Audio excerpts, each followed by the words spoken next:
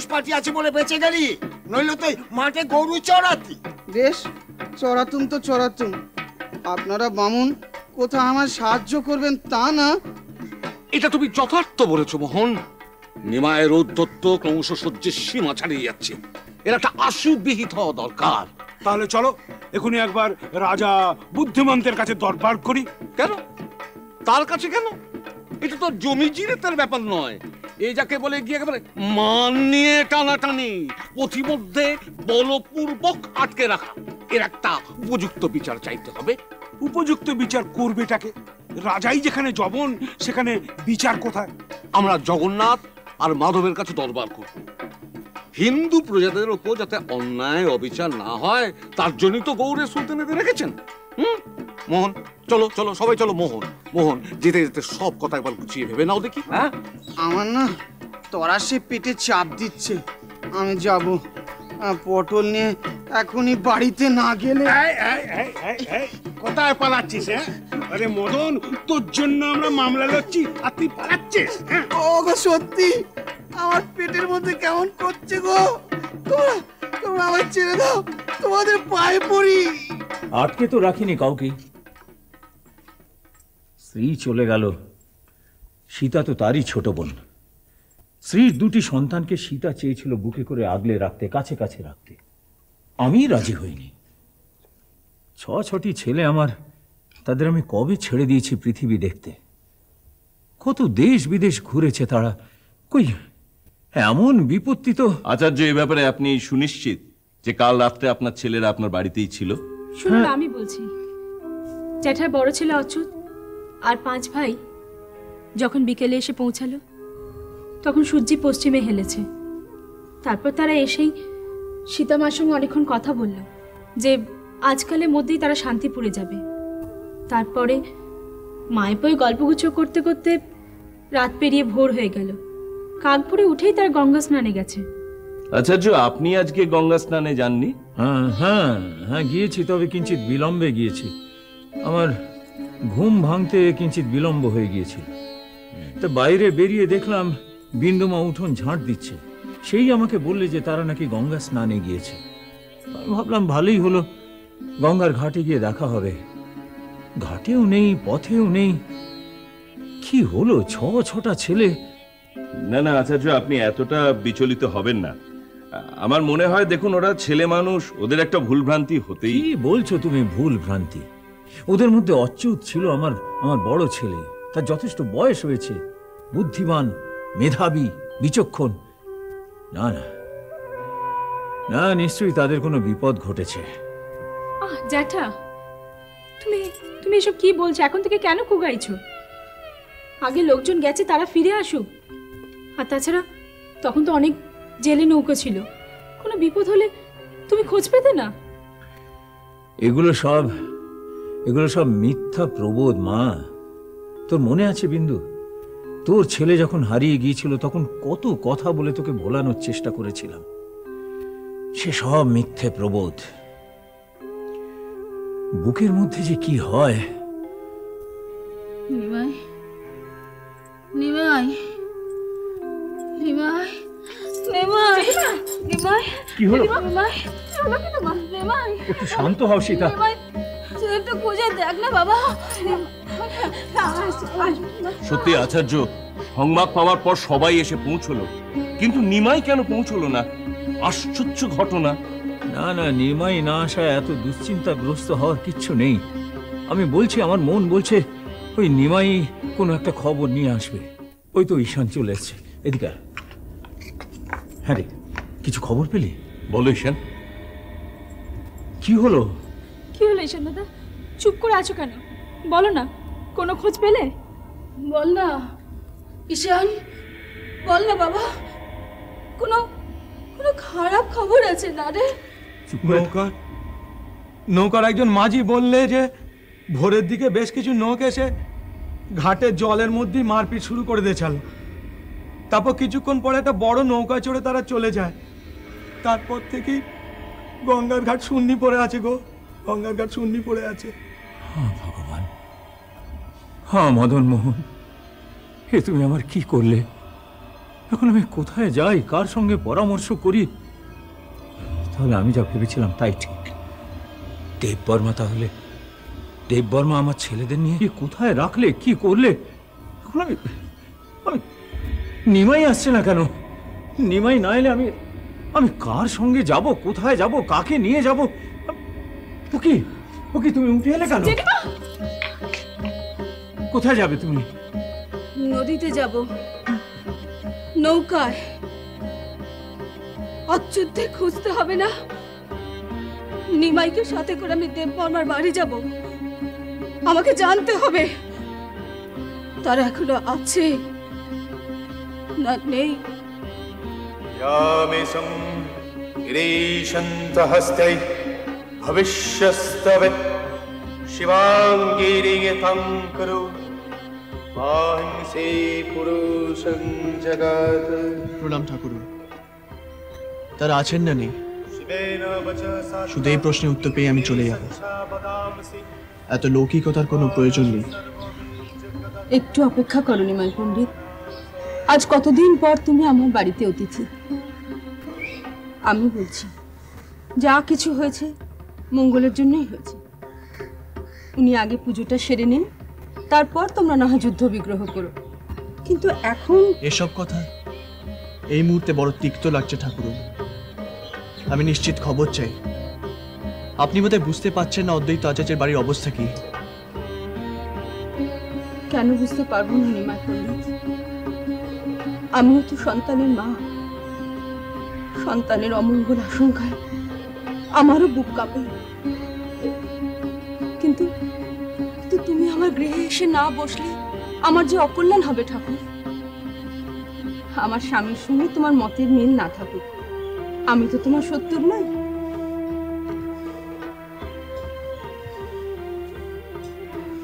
প্রণাম ভট্ট। অদ্বৈত আচার্যের পুত্রেরা কোথায়? আপনি যাদের খোঁজে এসেছেন তারা জীবিত, সুস্থ এবং বিপদমুক্ত। আর কিছু জানতে চান আপনি? আমার প্রশ্ন ছিল তারা কোথায়।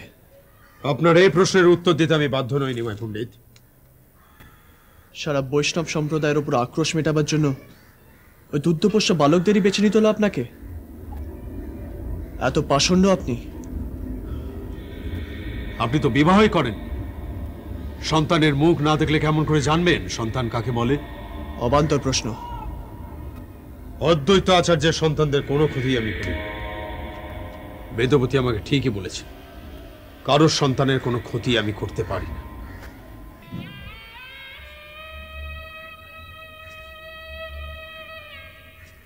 কোনো কটু কথা বলে ফেললে মার্জনা করবেন।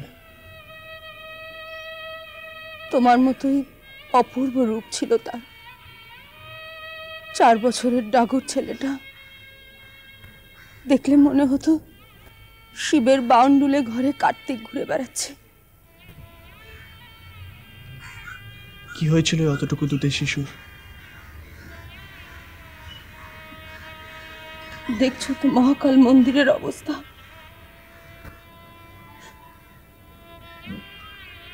ওই এক কোণে একা একা খেলা করছিল।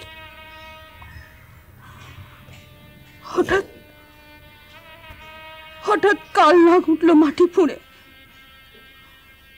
বিশাল বড় একটা চন্দ্রগোড়া সাপ, একটা ছবল, সব শেষ। মহাকাল দিয়েছিলেন, আবার মহাকালে নিলেন। তুই কন্যার পরে সন্তান হাসি সেবায় আমার। আপনার আর কোনো পুত্র সন্তান? আর কোনো আশা নেই নিমাই ভাই। ওই ছেলের নারী কাটতে গিয়ে আমার শরীরের ভেতরটা একেবারে। নিমাই পণ্ডিত, আমার স্বামী বলে বলছি না, শত্রু হিসেবেও যদি ভাবো তবুও বলবো, এই নবদ্বীপে উনি তোমার সর্বশ্রেষ্ঠ শত্রু। আর এই মহাকাল মন্দির তো তোমারও পূজনীয়। আমি তো তোমার শত্রু নই। আপনার কথা মনে রাখবো। আজ আসি ঠাকুরুন। আচার্যদেব বড় উদ্বেগে রয়েছেন। তাকে আপনি কি জানাবেন? তথ্য তো সব আমার কাছে। বেদবতী, প্রস্তুত হয়ে নাও। আমরা সকলে অদ্বৈত ঠাকুরের গৃহে যাব। অদ্বৈত ঠাকুরের গৃহে এই প্রকাশ্যে দিনের আলো? সত্য তো দিবালোকের মতো। জগাই মাধায়ের ভয়ে তাকে তো লুকিয়ে রাখা যায় না।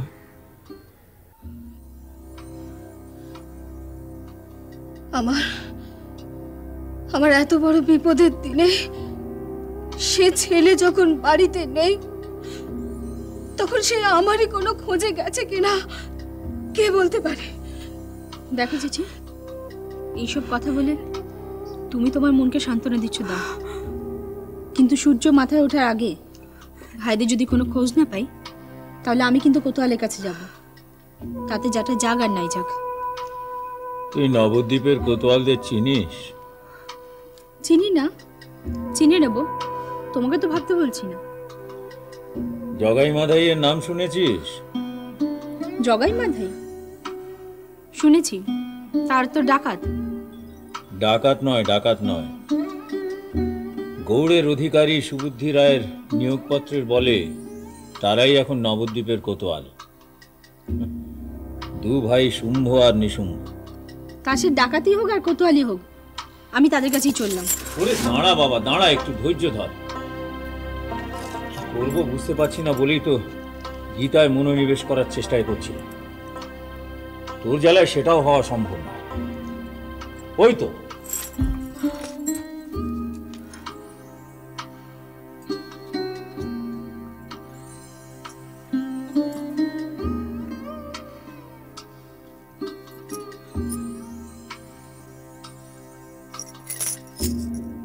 কোথায় ছিলি? বল কোথায় ছিলি? আমার চিন্তা হয় না? তুই আমার পেটের শত্রুদের থেকে বড় শত্রু। তোর জন্য আমি ভেবে ভেবে জেঠিমা সরে যা। না না, আমি কারোর মা নই। তোরা কেউ আমার নয়।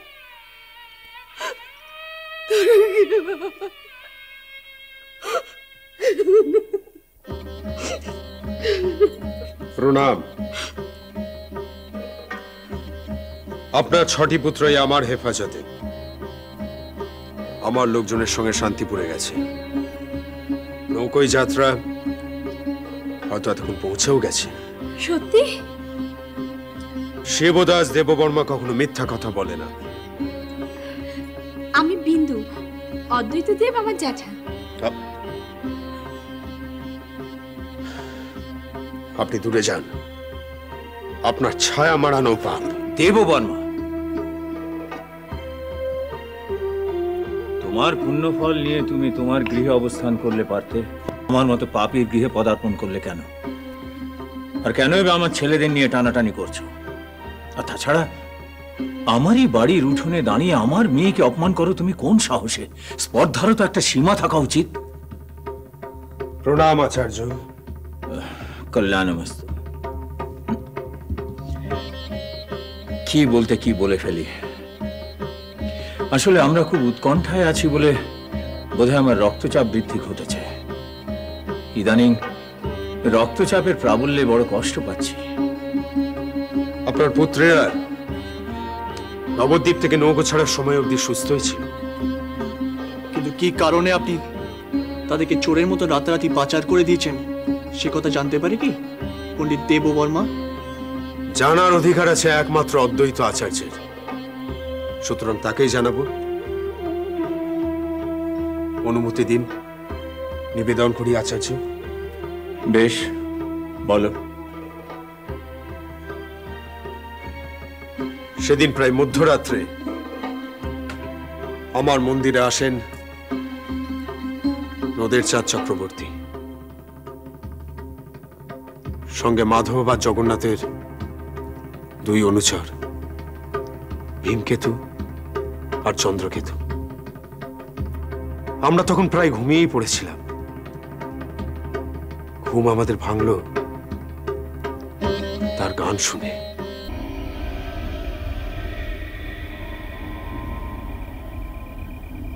জয় ভৈরব, জয় ভূতনাথ। দেববর্মা, দেববর্মা, দেববর্মা। কি এত রাত্রে আপনি? কি হয়েছে বাবা? কোনো বিপদ? না না, কোনো বিপদ নয়, তুই একটু শান্ত হ। তুমি নিশ্চয়ই কোনো খারাপ খবর এনেছো বাবা, নইলে এই এত রাত্রে।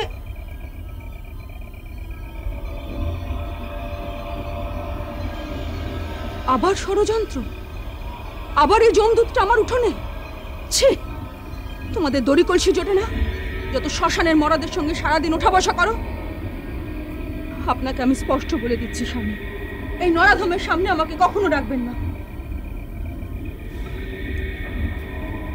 বাবা, সিংহ বাহিনী রণচণ্ডী। এত রাতে এসব নেশারও মানুষের ভন ভরে কথা আমার শোনার অভ্যেস নেই। এত রাতে কি প্রয়োজন ছিল ঠাকুর? কার হাসি? কোন অর্বাচীন হাসলো? হাসলি কেন? চুপ করে থাকিস না, বল হাসলি কেন? আপনি বাবা মহাকালের ভক্ত, মহাদেবের সেবায় 3 বেলা ধূত্রফুল চাপাচ্ছেন বাবার মাথায়, অথচ আপনি নেশা করেন না। কি বলতে চাইছিস কি তুই? তিনি তো নীলকণ্ঠ, সব নেশার উপরে তিনি। তাই কাজের কোনো কথা আছে ঠাকুর? নেশার ঝোঁকে জগন্নাথ একটা ভয়ানক সিদ্ধান্ত নিয়ে ফেলেছে দেববর্মা। ধনু থেকে তীর ছুটে গেছে, এখন তাকে আটকাতেই হবে। কি সিদ্ধান্ত নিয়েছে জগন্নাথ মাধব? সে কথা তোমাকে আমি বলতে পারবো না, তবে তারা তোমাকে ডাকছে এখনই। বেদবতী আমাকে বারণ করেছে, কিন্তু আমি শুনিনি। তারপর আমার শ্বশুর ঠাকুরের সঙ্গে ছুটলাম জগন্নাথ মাধবের বাড়ি।